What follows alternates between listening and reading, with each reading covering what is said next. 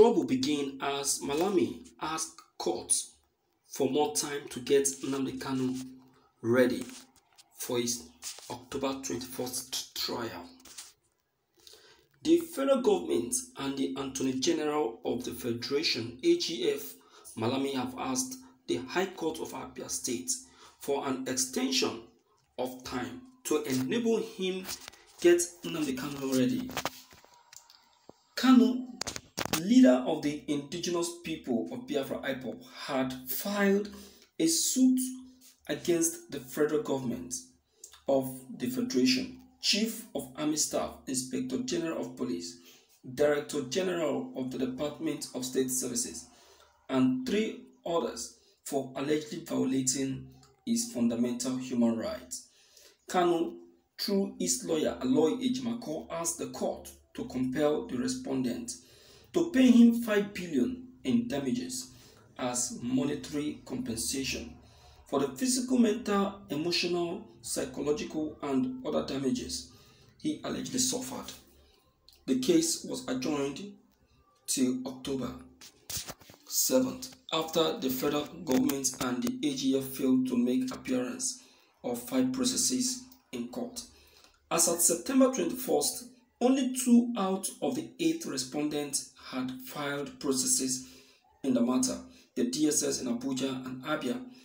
On October 7th, however, the case could not be heard as the case file, which was returned by KCJ Okereke. The vacation judge was yet to be reassigned to another judge. In a fresh application dated September 29th but filed on October 6th, the AGF and federal government are asking the court for an extension of time to serve their counter affidavits and other processes on parties in the suit. While admitting that they are out of the time stipulated by law, the respondent said it was due to circumstances beyond their control. They prayed the court to use its discretion in the interest of a fair hearing, but Ejimako opposed the application and cited statutory and judicial authorities that disallowed inordinate delays in hearing cases of fundamental rights, especially in situations where the applicant is in detention. It beggars believe that it took the Federal Republic of Nigeria and the Office of the Attorney General of the Federation, with presumable thousands of lawyers, almost 1 month after being served a fundamental rights suit, to prepare a counter affidavit, he said. My dear viewers, who will you say is actually looking for trouble now? Who will you say is actually looking for trouble? Is it Ñnamdi Kanu or the federal government? You see that? This is a sign for you to know that these people are cunningly and deceitfully running away for this case. What people said about them, that their plan is to abandon Ñnamdi Kanu in that detention until Buhari's tenure is over, is the truth. They have seen possibility of losing. They have seen the error Malami has cost them. That is why Buhari, on his own, before the case comes properly, he has planned to dismiss Malami. He has planned to dismiss Malami, but that is not that still will not make Nigerian government to suffer the punishment, because even if he dismissed Malami, when it's time for the case, for the hearing, Malami will still be invited to the court, and he will represent the federal government because he committed that atrocity while he was still working with the federal government. So dismissing Malami is not even the issue. You understand?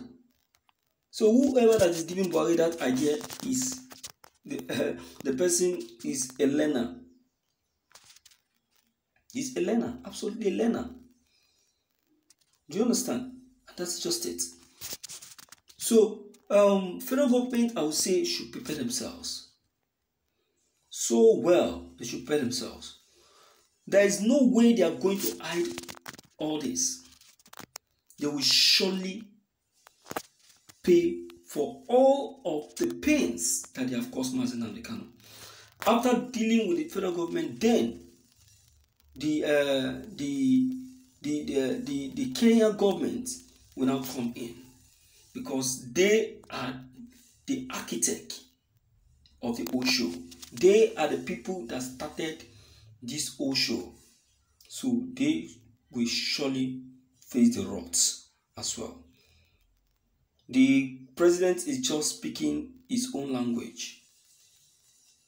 He's just speaking his own language, because that is not what the court is willing to hear. How can you be in your own country as the president of your country, and a citizen, and a visitor is abducted by your security force, and you say you are not aware? What kind of silly excuse is that?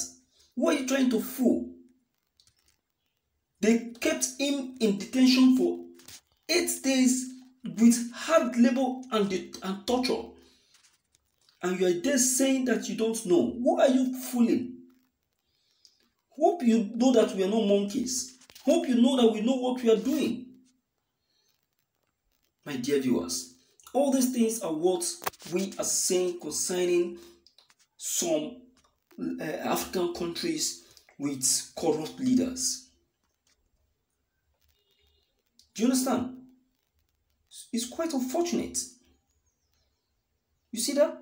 So, I will say that this excuse that Malami has just given right now, that they should give him time, is, to me, is another way of not bringing Ñnamdi Kanu to court for his hearing, just like the one they did in July 21st.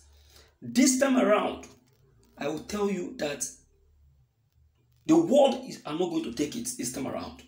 The world will voice out, and not even Nigeria. The world only kept quiet because they felt it's a normal thing. But this time around, they are not going to take it as a normal thing. They will now know that it's man-made. Do you understand? They are afraid of paying for the damages Ñnamdi Kanu have charged them for.